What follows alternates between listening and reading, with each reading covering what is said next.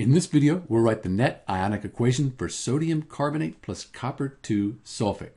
The first thing we need to do when we write net ionic equations is balance the molecular equation. And this is the molecular equation.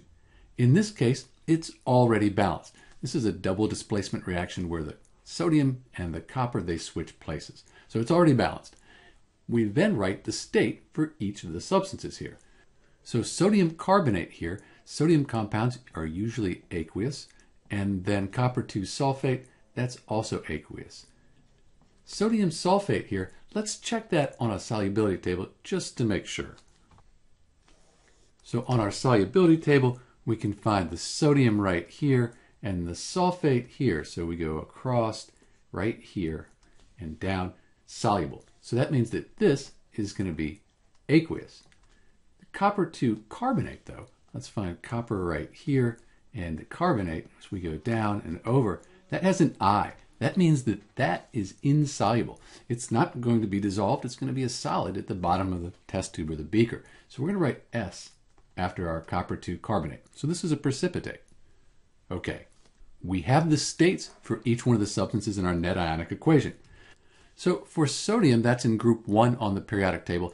That has a 1 plus ionic charge. So we'll write a plus up here. Carbonate, we're going to need to look that up on a table of common polyatomic ions. And if you do, you'll see that that's 2 minus.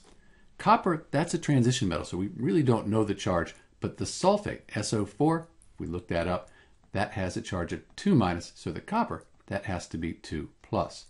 So over on this side, we have our plus and then our 2 minus here for the sulfate.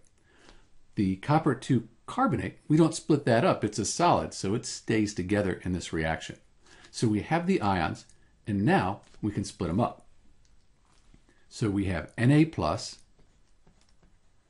and we have 2 of those right there. So put a 2 in front of that, and I'll write aqueous at the end. I won't write that now.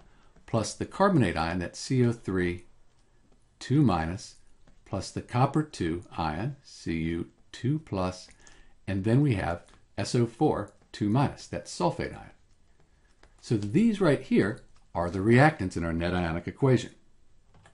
For the products here, we have Na plus again, and we have that 2 there. So we have 2 of those, plus we have the sulfate ion, SO4, 2 minus, and then we have the whole copper carbonate, copper 2 carbonate, which is going to stay together because it's a solid.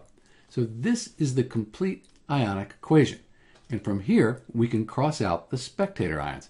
These are the ions that are the same on both sides. In effect, they don't change.